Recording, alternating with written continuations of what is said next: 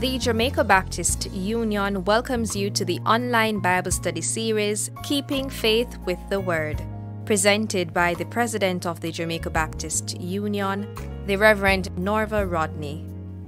If you have any questions for our presenter, feel free to ask your question proceeding with @Rev in the chat or comment.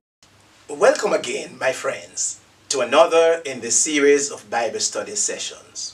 We are delighted to have you on this journey as we seek to unpack the Jamaica Baptist Union theme for 2020 to 2030.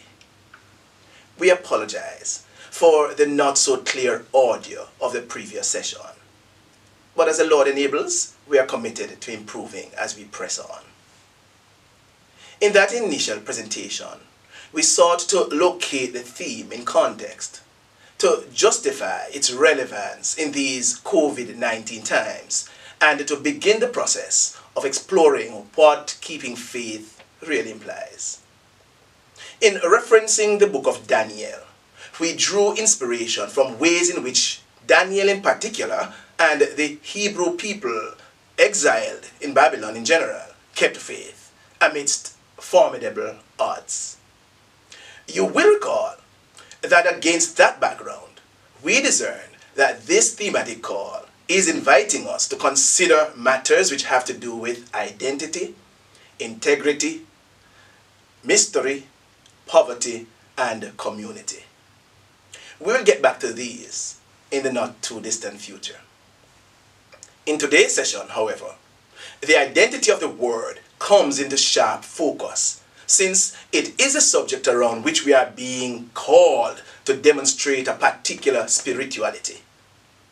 Recall the theme: keeping faith with the Word in an ever-changing world.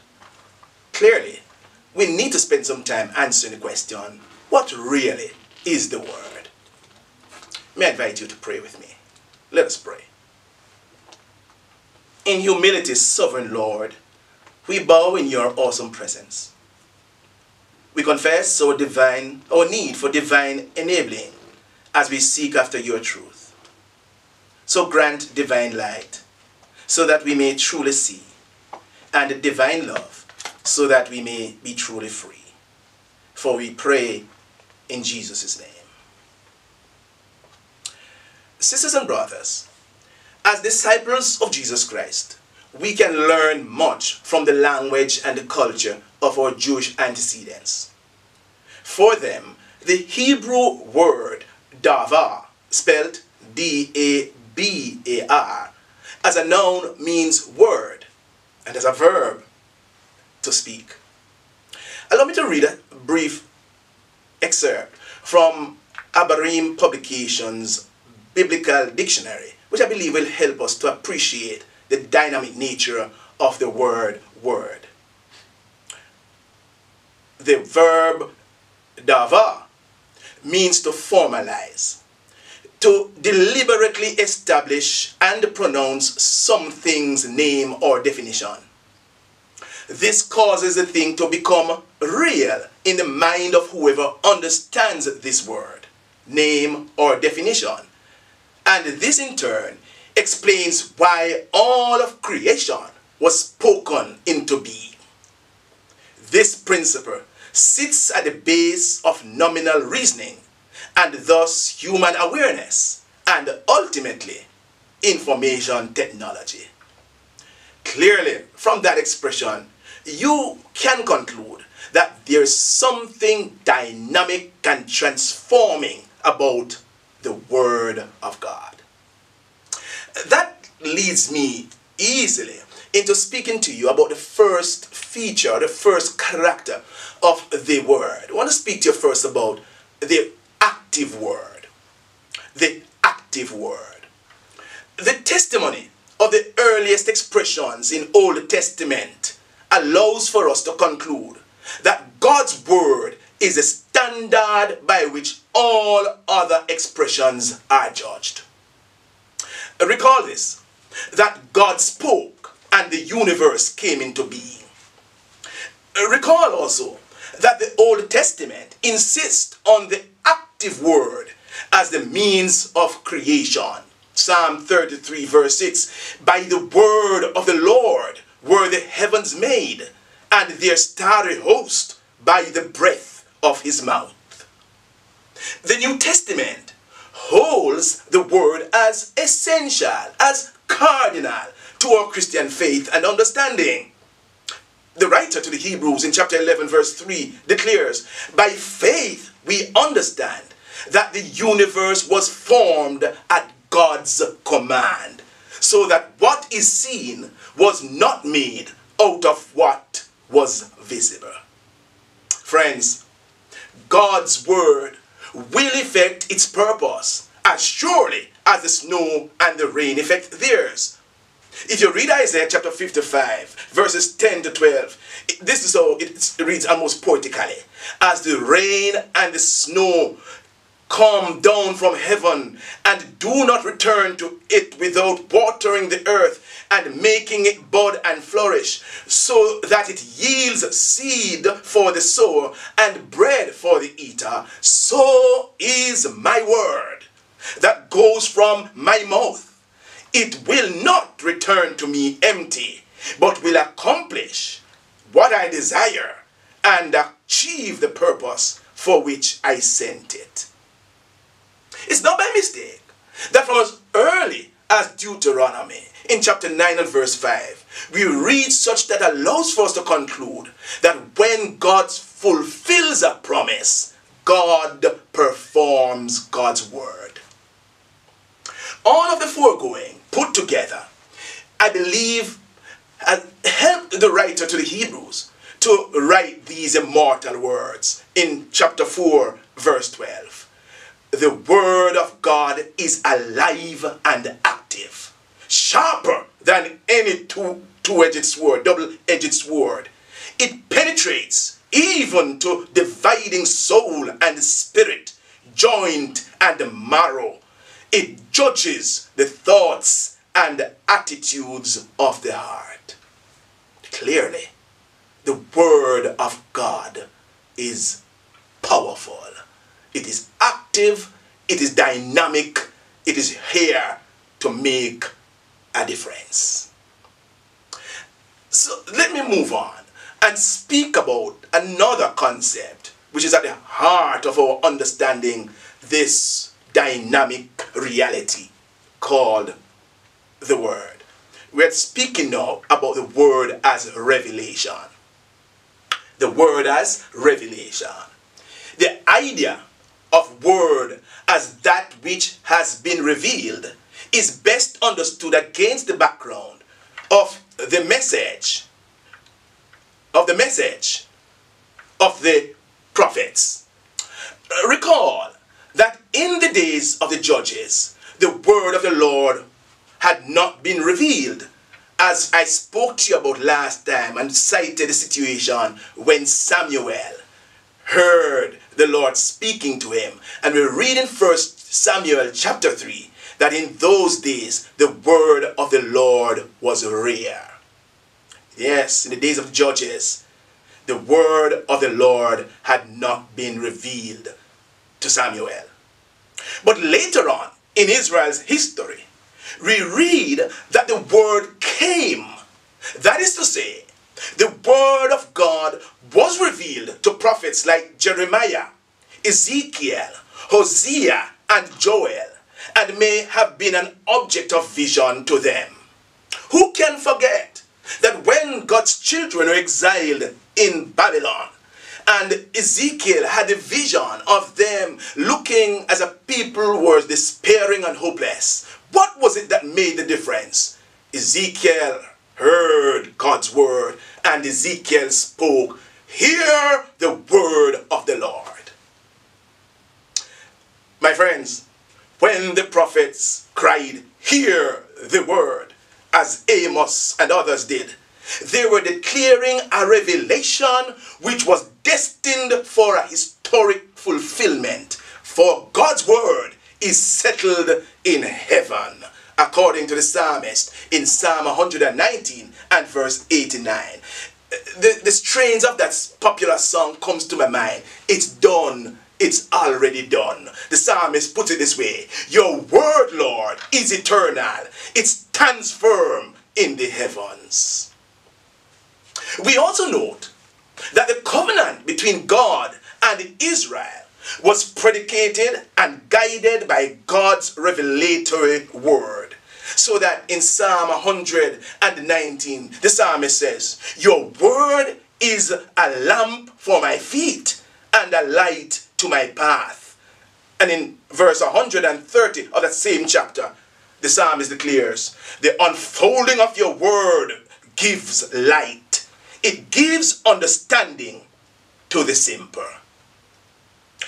This same concept of the word as revelation is present as regards Jesus Christ himself, who is God's final, God's most fulsome word of salvation, revealed as the Logos, the living word. In St. John chapter 1, verse 1 and verse 14, we have two of the most eloquent and two of the most powerful verses in scripture. In the beginning was the Word, and the Word was with God, and the Word was God.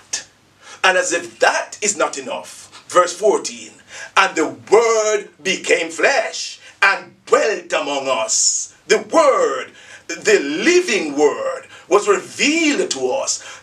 In human eyes, we saw him with our eyes, and indeed he was full of grace and truth. How then can we tie this up? The word as revelation, spoken first to us in the Old Testament, has been completely, perfectly, and fully manifested in Jesus Christ. In Jesus Christ. God has spoken in different ways throughout the generations, but in these days he speaks to us through the living word, his Son. What an amazing God we serve. It leads us to contemplate the significance of the word that is active, that is revealed, the significance of this word to us as we have our existence in this world. And this then takes me to contemplate the word as gospel, the word as good news. For all the foregoing, all that I've said, serves to confirm that the word of God is critical to our salvation. The word of God is critical to our salvation. You pick that up when you read the scriptures, and Isaiah chapter 55 brings it out clearly. For in that chapter, the context of Isaiah 55 relates to the possibility of pardon for the penitent. Seek the Lord while he may be found, and call upon him while he is near. In that same chapter, the prophetic word speaks of grace and mercy, as well as of wrath and judgment. The saving word of God is also personified and spoken of as being sent by God to heal, to save, to deliver his people. Psalm 107, he sent forth his word and it healed them. God sent forth his word and it delivered, it saved, and continues to save God's people.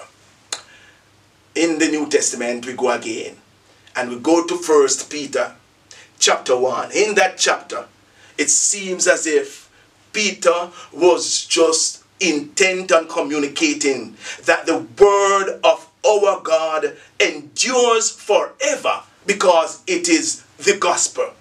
And it is by the word of God, the gospel, that we enter into a born-again experience. In other words, there can be no authentic salvation without the Word of God. It is absolutely critical for our salvation experience. How do we bring this exploration of the Word to a close? How do we tidy up this and tie it up together? Well, I would say this, that biblical usage of the Word appears under several forms, yet with an overall consistency. The Word of God is God's self-communication. God spoke by the prophets. God has spoken by scriptures. Scriptures is God's revealed word.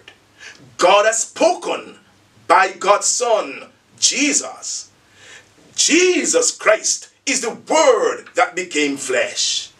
The gospel, the doctrine of salvation, and the preaching of Christ are all God's Word.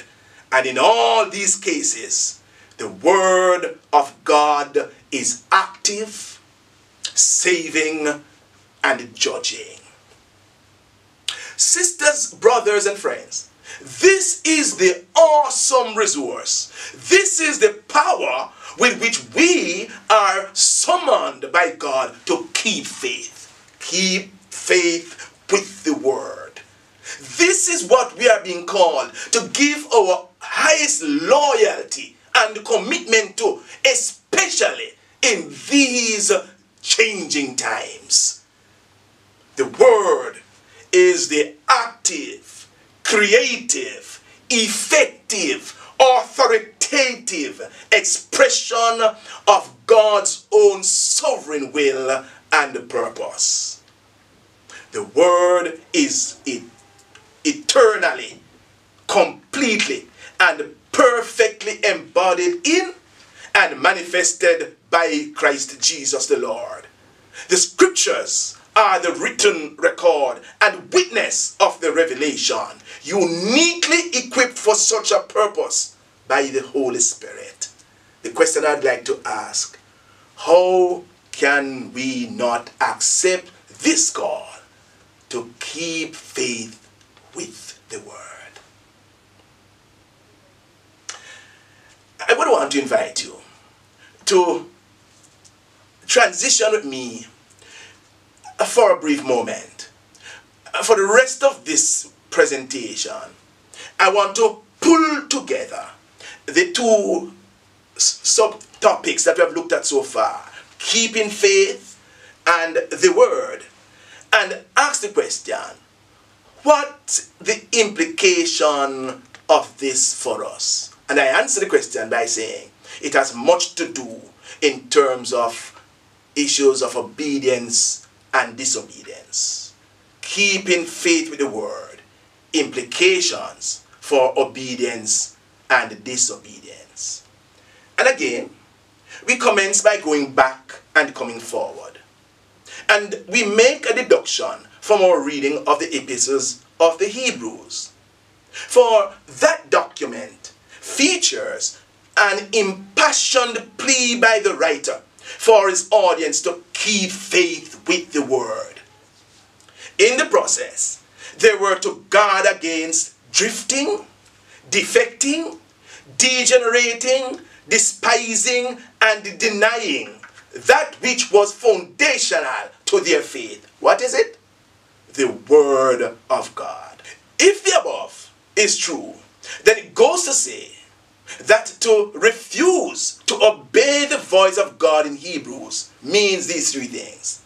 It means to reject Jesus as sovereign, to disregard him as high priest, and to deny the gracious provisions of the new covenant. On the other hand, to hear or obey the Word of God means to acknowledge Jesus as leader and to follow him into God's rest. It means to confess Jesus as high priest and draw near with confidence because of his intercessions into the presence of God. And it means that we are owning the provisions of the new covenant by embracing the once and for all sacrifice of Jesus Christ and all that comes with that. It goes without saying that the stakes for obedience are very high. On the one hand, the rewards are exceedingly generous. For God offers faithful believers far better promises than those offered under the first covenant. According to Hebrews chapter 8 and verse 6, the author asserts that, quote, "It is impossible that God would prove false to his promises, so that we who have taken refuge might be strongly encouraged to seize the hope set before us." For those who take refuge in God, God always lives to make intercessions for them. On the other hand, the penalties are severe. And the writer of Hebrews warns the readers, about the dire consequences of disobedience. In verse 4 of chapter 8 and verse 27 of chapter 10, we pull those two together and we come to this conclusion that it is impossible to restore to repentance those who spurn the Son of God and hold him up to contempt. They will suffer a fearful prospect of judgment. Disobedience of God's word implies the rejection of Jesus as sovereign. It implies the rejection of him as the great high priest and the provisions of the new covenant. In other words, it means that we are rejecting the grace of God. By answering the question, what does this have to do with us? What is the contemporary relevance of the word that we have explored in such depth and detail? What does this have to do with us? I will simply put it this way, that the promises and warnings of Hebrews are especially relevant for us in the 21st century, right here and right now. The temptation exists, my friends, for us to think that those who heard Jesus speak and saw him perform miracles have a greater responsibility than we who have met him only through the words of Scripture. The writer to the Hebrews argues the opposite. For him, those to whom he penned his letter had not heard God speak at Mount Sinai or heard Jesus while he was on earth. Yet they have greater responsibility because they hear God's voice speaking to them through Scripture. This is the most striking teaching of Hebrews regarding obedience. The writer places the authority of Scriptures over the authority of sense experience. For him, what we hear through Scripture is more authoritative than what we see, what we touch, what we hear, or taste as a result of our senses. Biblical scholar Timothy Johnson is correct in his conclusion. This is what he says. Scripture is not simply a collection of ancient texts that can throw light on the present through analogy. Scripture is the voice of the living God who speaks through the text directly and urgently to people in the present. The Word of God is therefore living and active.